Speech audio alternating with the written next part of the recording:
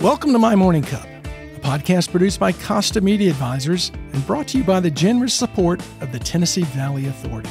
To learn more about TVA's impact on our community, follow TVA on Instagram at TVA and on Twitter X at TVA News.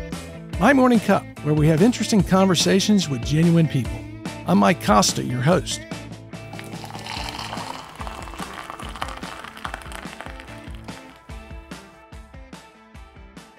My guest this week is Hamilton County Sheriff Austin Garrett.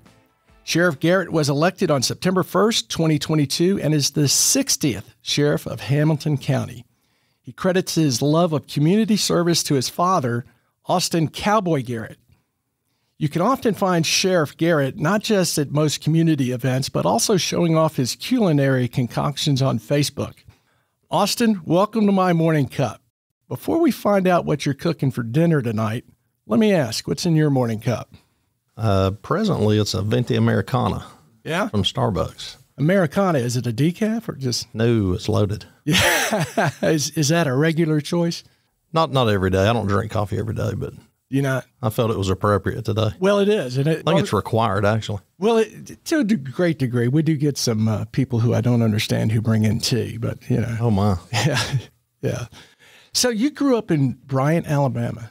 Is that Sand Mountain? It is. It's 25, 30 minutes from here. It's a suburb now. Yeah, the most famous person come out of Bryant, Alabama is David Carroll. We're known for something besides potato farms. Didn't his parents own a grocery store or something in Bryant, Alabama? They did. Yeah. They owned Carroll Hardware right there by Mountain View Church of God in Bryant, Alabama. His dad was a county commissioner for many years. Really? Sure was. One of the most respected families in that community. Yeah, we'll have to, well, you know what? We'll have to have David on. But we're not here to talk about David. We're here to talk about you. And what I find fascinating and interesting about your career, as opposed to a lot of people we talk to on this podcast, a lot of folks weren't sure what they wanted to do growing up. And they had a lot of different jobs. They had a lot of different interests, and one thing led to another. I'm going to assume, like most law enforcement officers, you at a pretty young age wanted to be a law enforcement officer. Is that true? It is. And that inspiration is my dad, or was my dad. It drives what I do today. Pretty unique childhood, seeing my dad do the job and do it right. Yeah. Now, to kind of put a little clarification, my dad didn't do this as a profession. He worked for combustion engineering right down the street from us for almost 42 years. And he did this as a volunteer. And back in that, kind of go back to how it came about. Yeah. The Ruritan Club back in the late 60s, because our area of the county is a very large county in the state of Alabama.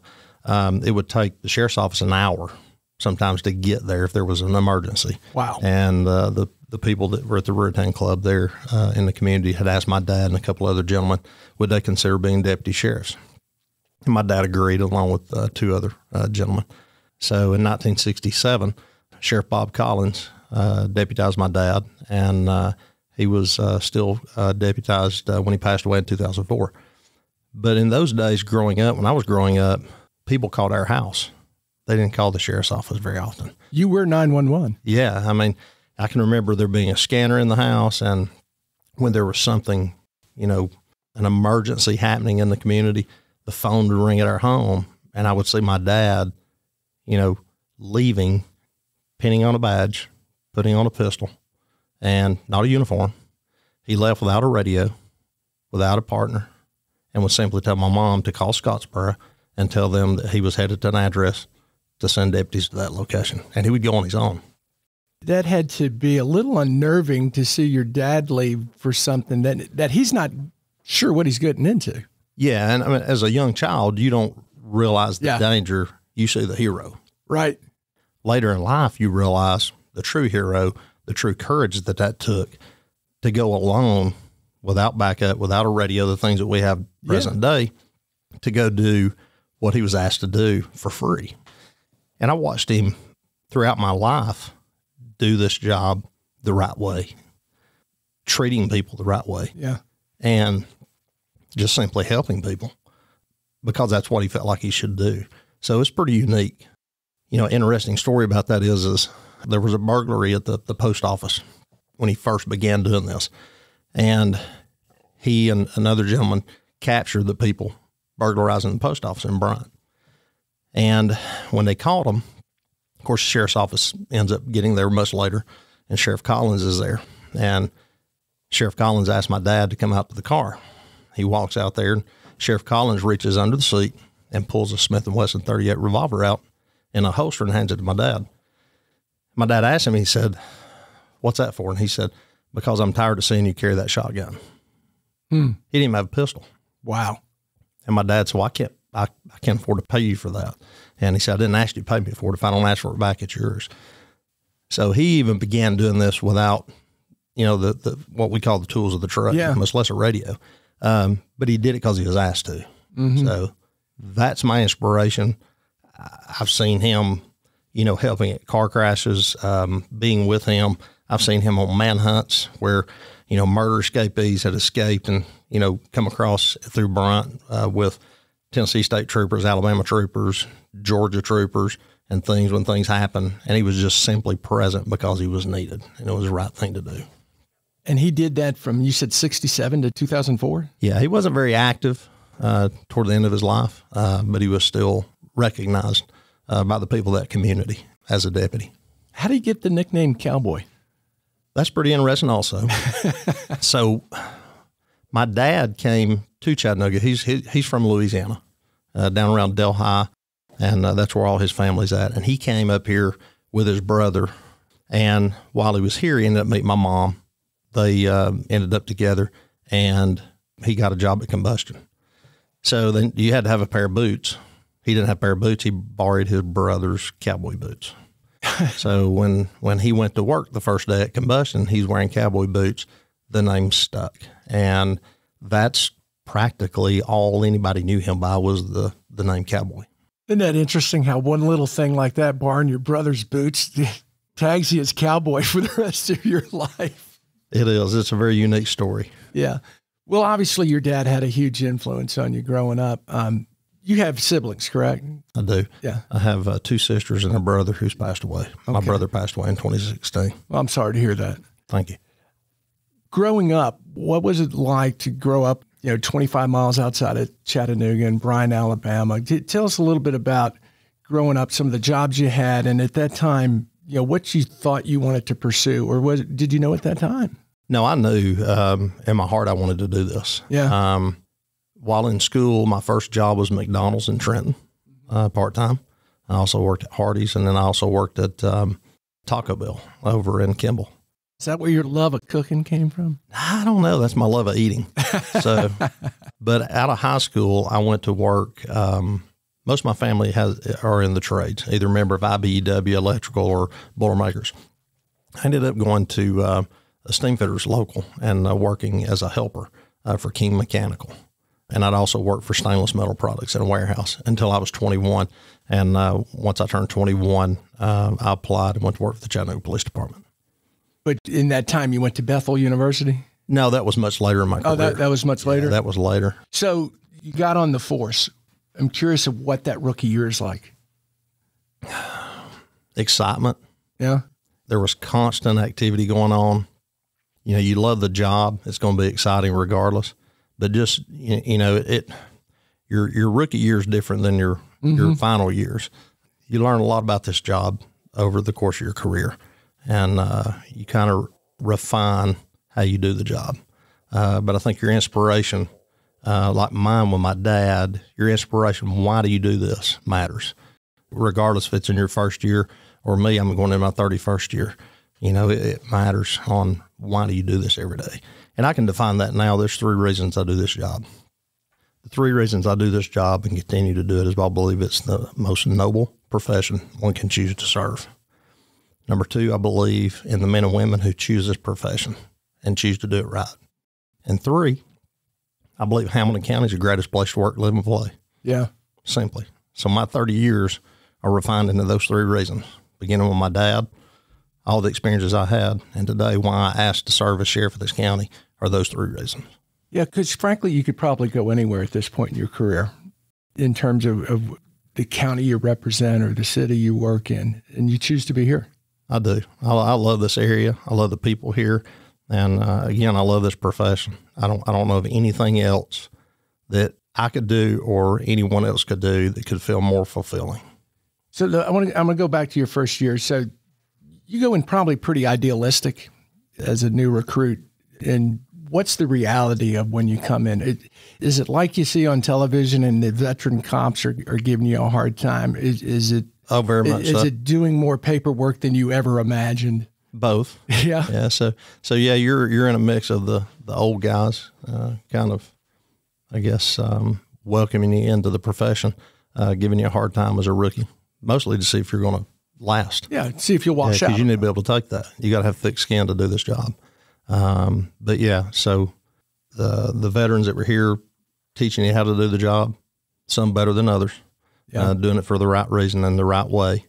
But yeah, the first year's full of excitement. My entire career has been full of excitement. Yeah. I've been blessed. I've had opportunities that I look back on and realize that, everybody doesn't get opportunity to do, everything that I've had the opportunity to do. And what are some of those? So you started as a patrol officer? Yeah. So I started as a patrol officer in East Lake. I assisted in a case where I broke a chop shop ring on a auto theft crew and recovered 30 plus trucks between here and Huntsville. And that led to me going into the auto theft division after about 4.5 years in patrol, which was unheard of to get into auto theft at that time.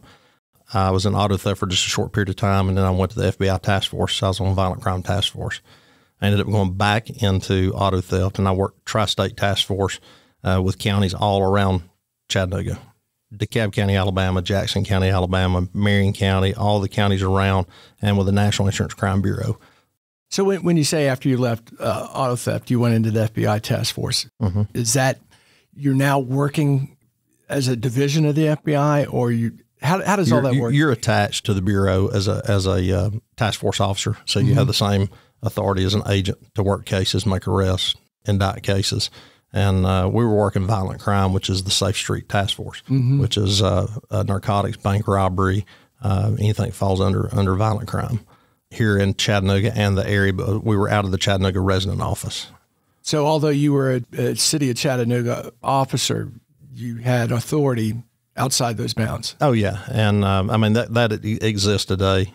Chattanooga and other agencies participate in task forces like that. And it's a phenomenal opportunity for detectives to go in and build relationships, but also to work with federal partners here in jurisdictions. And that happens all across the country. There are task forces set up with the marshals, with the DEA, with the ATF, with the FBI, and it gives local law enforcement kind of a force multiplier on trying to eradicate violent crime out of communities. Were you ever on the motorcycle patrol? I was. Yeah? I went through motor school in 2011. I come out of investigations in 2008 and was a patrol sergeant in the Brainerd area around Eastgate. And I think it was October of 2009, I went into special operations, managing events for the city, which was a big eye opener. And I think that's where I met you, is through Riverbend. That's exactly right. You and I met that year. Yeah, and our dear friend Chip Baker. Yeah. Oh, Chip. You know, Chip's name comes up more in this podcast than anyone else's. Suspicious character. Yes, he is. I'm just going to ask you to investigate him. But I have a feeling you already are. I keep my eye on him. I'm sure. On Wednesdays when he's county commission. Exactly. Now in talking about your career, you're very nonchalant, at least not the right word, but humbly saying, well, then I moved into this, but then I moved into that. But you were focused on things. What were some of the things you were doing on your own time to build your career? And what I mean by that, the things you're learning, classes you're signing up for, things you're doing, or was it just attention was being brought on you because you had success busting that chop shop? I mean, that's how I got into auto theft. Yeah. But I think we're always trying to improve ourselves. We're always searching for the next thing that's going to help us in our career. I mean, I've been to leadership schools just like other people. I've been to Command Leadership College that's put on by UT, been to the FBI National Academy. I was fortunate to be able to attend that. They estimate 1% of law enforcement worldwide has the opportunity to do that, and that was a tremendous honor. I obtained my degree from Bethel University, and all that takes effort. Yeah. I mean, you have to put in. You're given the opportunity, but you've got to seize it and go and get it. But I mean, all the way down to applying for the position of chief deputy, and then basically applying for the position of sheriff. You're asking the voters to believe in you that you can make a difference. And I think you make that difference by the team that you surround yourself with. Mm-hmm. We've had tremendous success in the little less than 2 years that we've been in office, but I give all that credit to the people that work in the sheriff's office. Well, it takes a vision too. Yeah, and that's one of the things I commonly say is a leader casts a vision. The people that you surround yourself with have to believe in you and believe in that vision for the buy-in. But the people, the organizations who makes it happen, they are the ones that make it happen. So any positive that happens out of the sheriff's office belongs to the men and women, and anything bad belongs to me. It sounds like the old Bear Bryant quote. If we won, the team played great. If we lost, I made the bad decisions. Bad coach. Yeah, I'm a bad coach. Yeah, exactly. Did you know when you first got into law enforcement did you sit back and say, one day I'm going to be sheriff or one day I'm going to be chief of police? Did you have those visions, or did you just kind of go about, I'm going to do this portion of my job the best I can and see where it goes? I think both. I mean, you always say you're going to do the best you can do, and that's your ultimate goal. Short term. Long term, I think anyone that their heart's in this wants to strive to be in a leadership role and be a part of something greater than themselves. I always wanted to be the sheriff. Yeah.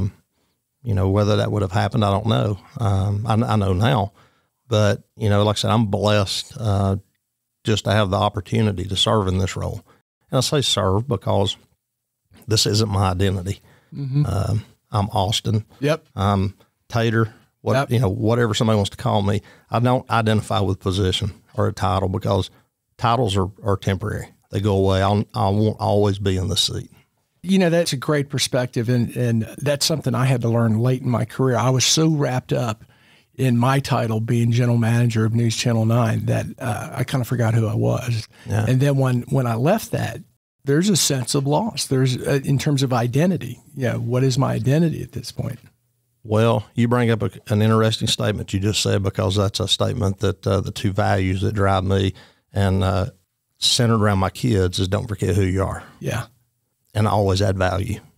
So I focus every day on those two principles.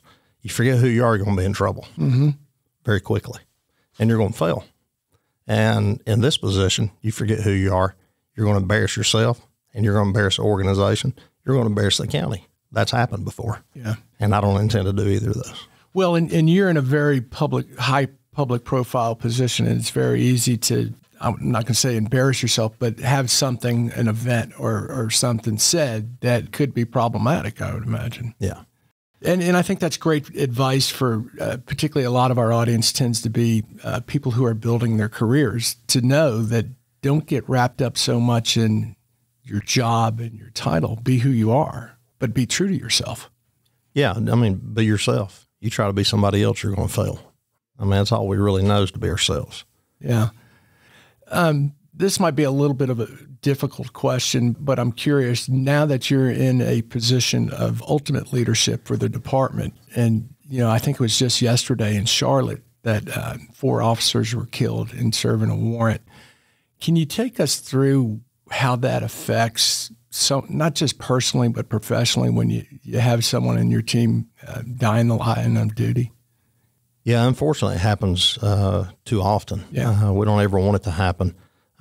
We've had it happen here locally too many times. Tim Chapin, in 2011, he was a day shift sergeant, and I was evening shift sergeant in the same team. So many times y'all were pretty close, weren't you? Yeah. Phil Hedden, who was my partner sergeant on the evening shift, he and Tim were golfing buddies and that kind of thing. And many days we would relieve Tim there at the Eastgate Precinct. It's hard. You really can't describe how hard that is. I made a comment about yesterday's tragedy and kind of described it, regardless if it's local or if it's cross country, that it's kind of an indescribable piercing to everybody in this profession.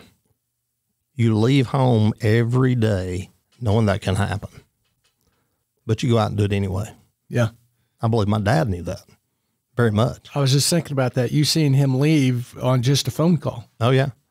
And he knew that could happen, but he did it because somebody needed him. So the men and women do this job across the country. and go out risking their lives every day, regardless if it's a traffic stop, if it's executing a warrant like they were doing in Charlotte, trying to arrest someone, trying to intervene in something that's happening. They put their life on the line every single day.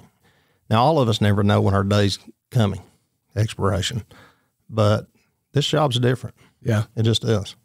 And I would imagine, and maybe you can confirm this, but it's just my thought that probably more of the incidents where you lose an officer happen on routine stops than, oh, we've got someone robbed a bank and they're holding a hostage.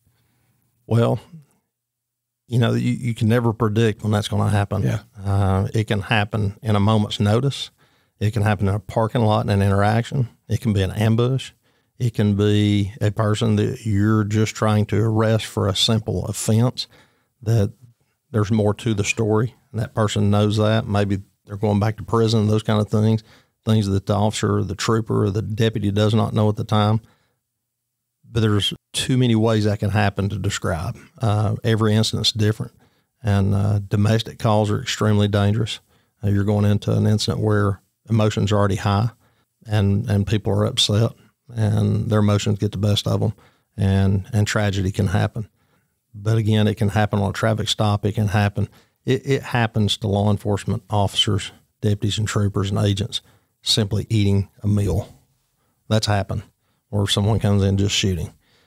So you're always kind of in a condition yellow, knowing that anything's going on around you could be the day that you're going to lay down your life for the organization and the people that you represent. I'd imagine you're taught that situational awareness and you have it up all the time. You do. And a lot of times, unfortunately, that's, a lot of people may think that an officer or someone's being short or, not rude, but just short, maybe not the best of mood, but a lot of times they just left one of those calls. And plus that situational awareness is going on. So there's a lot of things going on with an officer, a deputy, or a trooper that, the average person doesn't understand or maybe realize. Changing the subject a little bit, Austin, I'm thinking about people listening to this who want a career in law enforcement, whether they're coming out of high school, whether they're in college. What's your advice to them?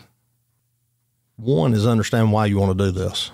There's got to be some inspiration. This isn't just a job. A lot of people would say that, well, get a job. This is a profession. And the profession will weed out the ones that just come for a job. If you're here for a job, you're in it for the wrong reason. But those that truly are looking to get in this career, find somebody that you go to church with, that's your neighbor. You walk in a gas station or a restaurant, and that's a police officer, a trooper, or a deputy, and talk to them, ask questions. Everyone's going to have a different opinion.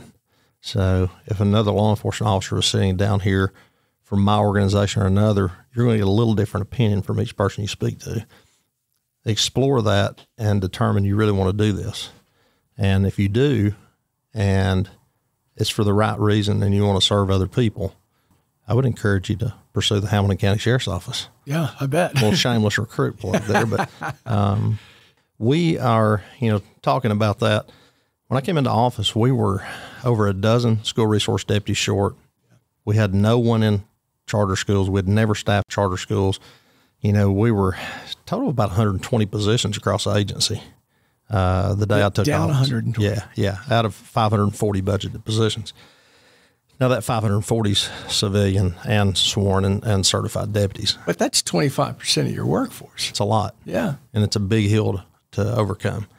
And going back to what we talked about earlier, we, cast a vision that we were going to fill those positions. And we developed a funding strategy with existing tax dollars that were budgeted in my office. And what we did is we froze positions. Now, freezing positions is we chose the ones that we felt like we could freeze, use that salary money, and raise salaries across the board for law enforcement. The first position I froze was the chief deputy. And that was the position I came into the sheriff's position, office. yeah. And it's not filled to this day. Now, everybody goes, why don't you have a chief deputy? Well, my philosophy is if my people are going to work short, so am I. Yeah. So that's a leadership thing with me. I could fill it. It's a position there. It's funded, but I froze it.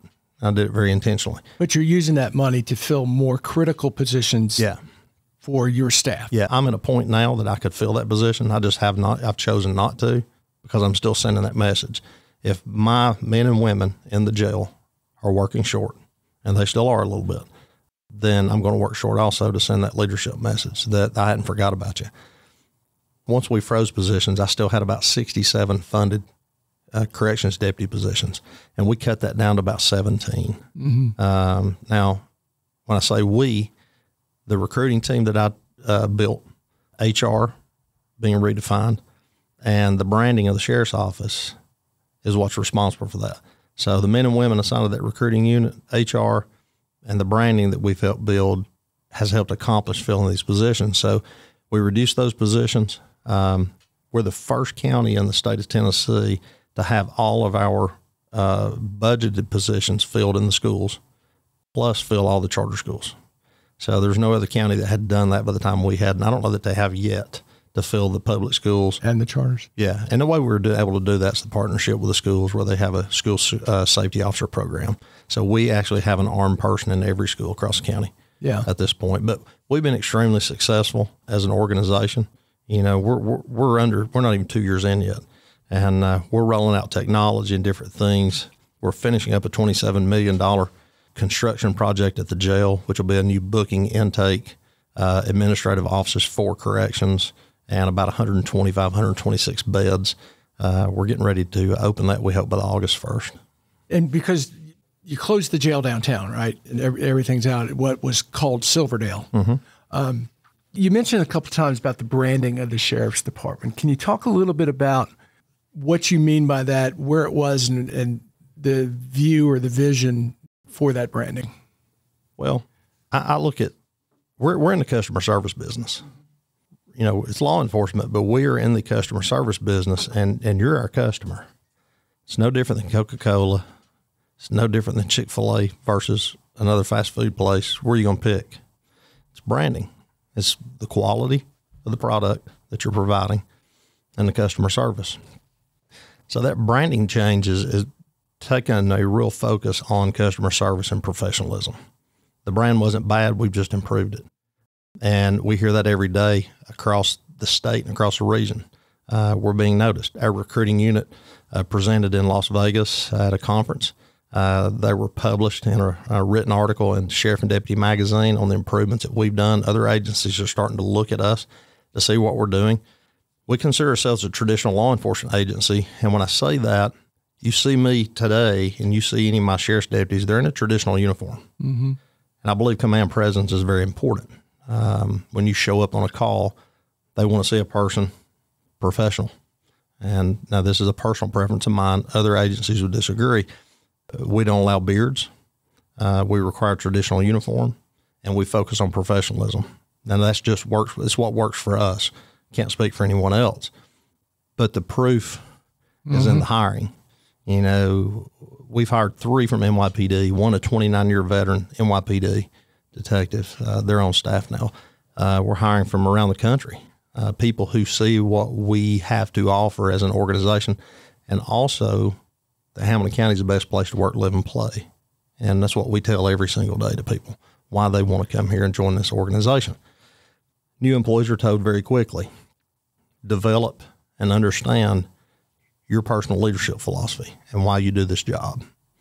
And to get into the sheriff's office is very difficult.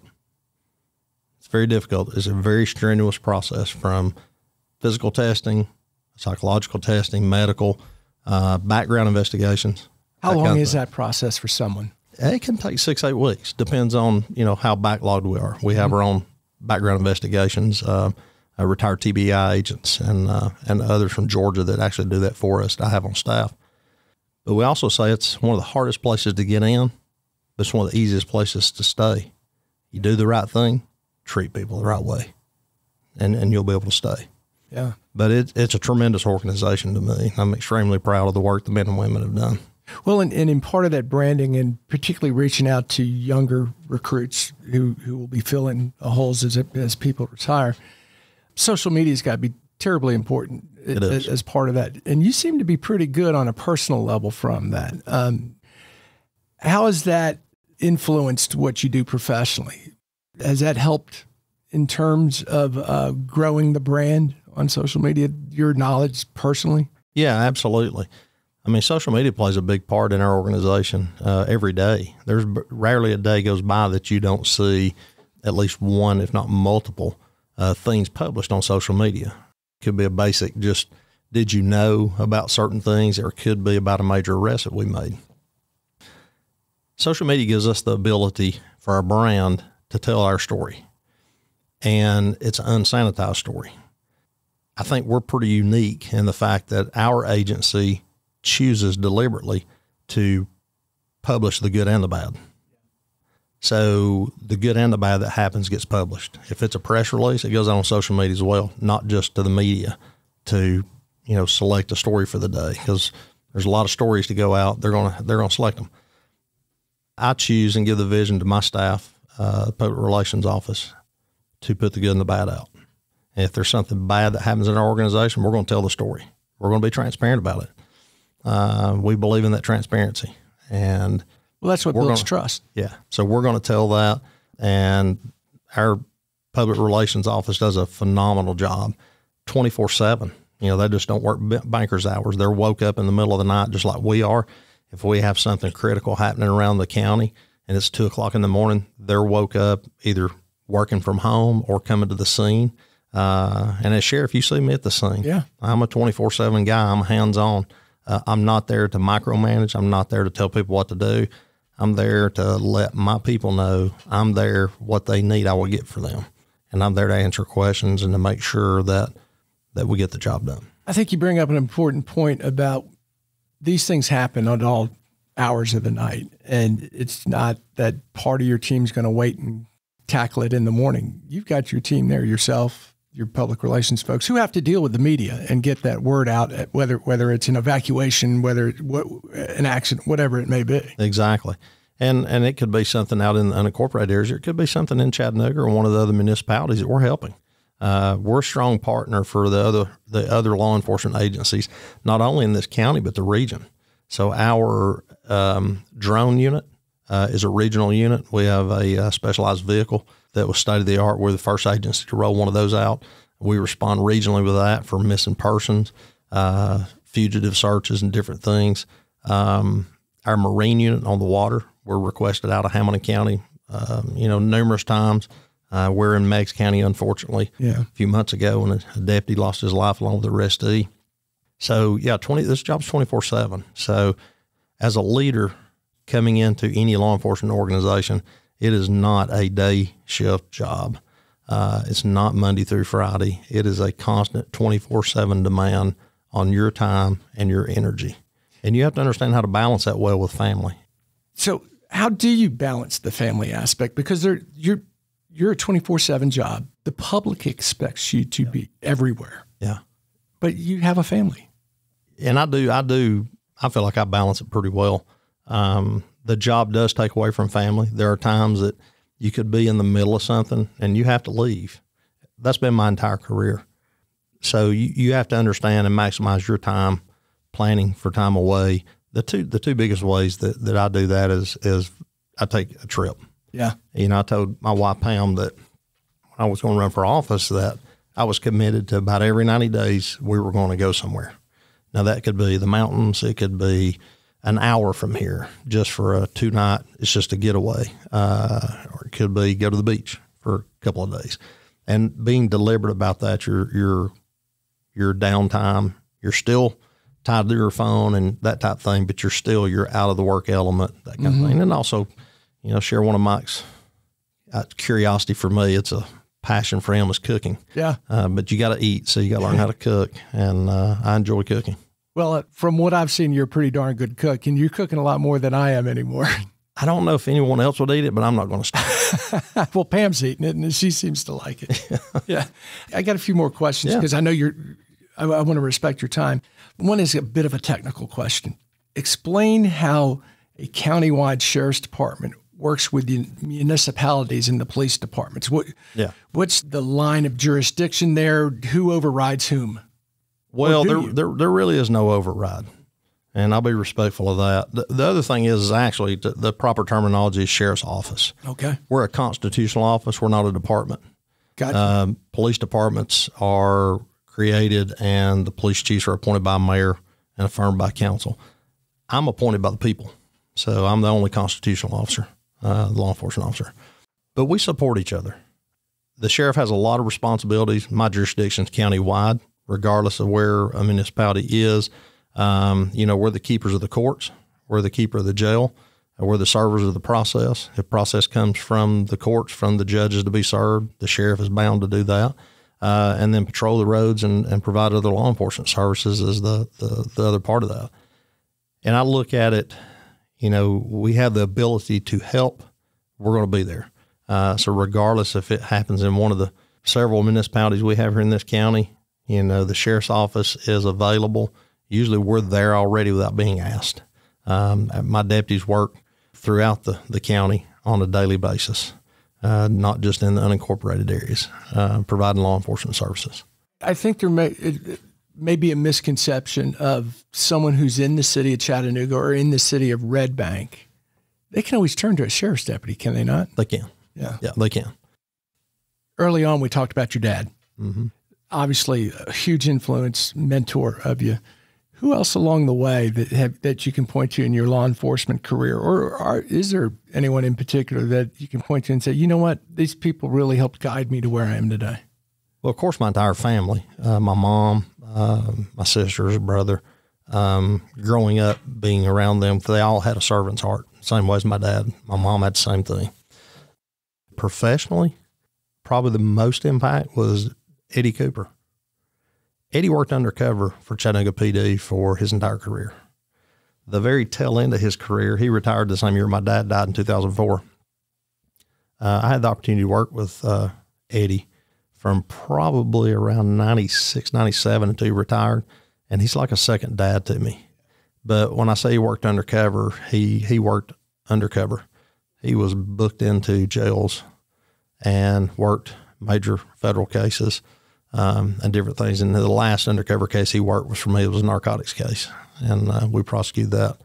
I learned a lot more about this job being with him and around him as an inspiration and a daily guide. So as working undercover for Eddie Cooper, he probably didn't get public recognition he deserved because working undercover, he was being booked into jail like he was a criminal. Most people didn't know he even worked here. Yeah. A large part did, but Eddie, when I say worked undercover, he did not do this job publicly. He was very private. Didn't do it for the recognition. Did it because he knew it had to be done. Yeah, and he was good. He's the best I've ever seen. Yeah. At the undercover work and just all around law enforcement, just he had purpose for doing this job.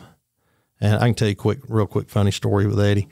When he was nearing retirement, 2004, he told us, he travels.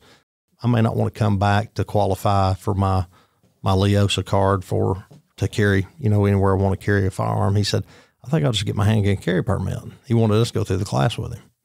So in auto theft, we all said, yeah, we'll sit through the class with you. So we sit through the class. Everybody sends their paperwork off, and one at a time, they come in the mail. Of course, we don't need them. We just throw them in our drawer. His doesn't come. And one day, he's sitting there, and his glasses are down the end of his nose, and Eddie's got a big, long beard, looks like Santa Claus. Like I said, worked undercover. He's reading this letter, and he just makes this sound. He did it twice, and I said, what's wrong? He said, I've been denied a handgun carry permit because of my criminal history. And I thought, I don't know what criminal history you're talking about, but the more we looked at it and the documentation was in it, we ran it down to back in the late 80s, they were booking him to work a case with someone who's incarcerated. Well, they booked him in, and they were supposed to catch his fingerprints. And that was back when they did the rolled fingerprints, ink, not digital. Well, they didn't catch it. And his fingerprints went to Georgia, to GBI, to GCIC, and to the FBI. Oh. So for all those years, he had a criminal history. And so luckily, Sheriff Steve Wilson, who's a friend of all of ours, we called Steve, and Steve was one of the last ones besides a GBI agent that was involved in that case. So we had to go down, and Steve had to, I think he had to write a letter to the state. It was a big, long process. But he had a storied career that he worked a lot of the major cases here in Hamilton County, whether it be corruption or homicides and different things. And he actually lived. Eddie would never tell you these stories, but he would shy away from it. But he actually lived with a guy that had murdered somebody to get a confession from him and posed as a contract killer. Wow. And like I said, he would never tell you these stories, but I'm proud to tell them. Yeah, that's a special kind of person. Yeah. But he did the job the right way. And he was probably one of the most sincere, good-hearted people I've ever been around. And that's what you're looking for, is people who want to do the job the right way. I want to talk two more things. One about the servant's heart and your dedication to the community and some of the organizations that, beyond being a sheriff 24/7, beyond trying to find time for your family, Forgotten Child Fund, YCAP. Yeah. Talk about those a little bit. The Forgotten Child Fund is just our charity for Pam and I. That's our Christmas Eve. I've been able to do that. Been involved with it probably 14, 15 years on the board. And explain what happens Christmas Eve. Oh, the Santa train. Yeah. So, you know, we've I think this past year was 15, 16,000 kids that we helped throughout Hamilton County and the region. Kids that would not have gotten a Christmas. And all of that's done through volunteers. And the Forgotten Child Fund was established by Johnny Wright and his partner. And they created this after a simple act of kindness, after responding to a call with the Chattanooga Police Department. And Johnny was a motor officer downtown. That grew into a charity that, like I said, today serves over 15,000 kids from that one single act of kindness. He was doing it for the right reason. Expanded out. Now we're part of the Coach for Kids, phenomenal organization. They partner with the Forgotten Child Fund to provide coats, scarves, and gloves for kids. But for the month of December, you know, we're packing all those orders with volunteers and that type of thing. And then Christmas Eve, it culminates with the Santa train. So anywhere from 5 to 8 families, they're hand selected by the board, get a visit from the Santa train. It could be an eighth of a mile, quarter mile long. Santa Claus is in a limousine. Every house gets a couple of boxes full of toys that are about 6 foot tall. Every kid gets a bicycle. Food's given. Gift cards are given for food, that type of thing, to the needy family, the most neediest cases. And it makes you feel really good. How does the average person get involved with that? How can they support it? Go to the website for the Forgotten Child Fund here locally and make a phone call. You want to sign up as a volunteer and come join us. We'll take all the help we can get. And that organization is ran by law enforcement, firefighters, EMS. There's no one paid. The entire organization serves all of those people, all of those children, through volunteers and philanthropy. And that says a lot about why this is the greatest place to work, live, and play. And touch a little bit on YCAP, why you were involved with YCAP. I got involved with YCAP because of the Guns and Hoses, and then was asked to serve on their board after helping with the Guns and Hoses. Phenomenal organization, you know, working with kids who are at risk around the county. Kids can learn to box. So we serve on that board and try to outreach around the city and the county for the YCAP program as a whole. And Guns and Hoses is a annual competition between law enforcement and emergency service where they get in a boxing ring for what? Is it a minute or 3 minutes? It's 3 1-minute rounds. 3 1-minute rounds. And that will be the longest 1 minute of your life. It's 3 minutes in a long time in the audience where we're at, but in there they say it's eternity. And if you haven't been to Guns and Hoses, I highly recommend it. It's a great evening. It is. It's fantastic. Yeah. And before I get to the last question, I need to remind our listeners who makes this all possible, and that's the Tennessee Valley Authority. I want to thank them for sponsoring my morning cup. Follow TVA on social media. We were just talking about social media. To learn more about its multifaceted mission of service, and visit TVA.com/do good here to explore exciting TVA career opportunities. Austin, you've had a tremendous career, and you still got a long one ahead of you because you're a young guy. Yeah. And I really love hearing about, the mentorship that your dad provided and what an influence he has. But what would you tell your 25-year-old self is important for a happy life? Balance. Something I didn't have early on in my career. Family, work. This job tends to absorb itself into you. I would say slow down. You can't save the world. When you're that rookie year, you think you can. Yeah. Balance. Families first. Career second. And the career is going to be here. It was here before you. It's going to be here when you're gone. Just when you're doing it, do it the right way. That's really well put. The balance is so important, and it will be here after you're gone. Much longer. And you can't save everyone. One of my favorite Mother Teresa quotes is, if you can't help everyone, start with one. That's exactly right. Well, you're a very humble guy, and I really appreciate you coming in and doing this and talking about how you got where you are, and proud to call you a friend. Same here, and I'm grateful for the opportunity to be here. I'm grateful for the privilege to serve as sheriff. Thank you so much.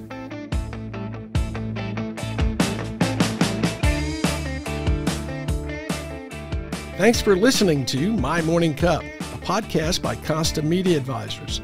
If you liked this episode, please share it with a friend. I release a new episode each week, so be sure to subscribe on Spotify, Apple, Google, or wherever you listen to podcasts.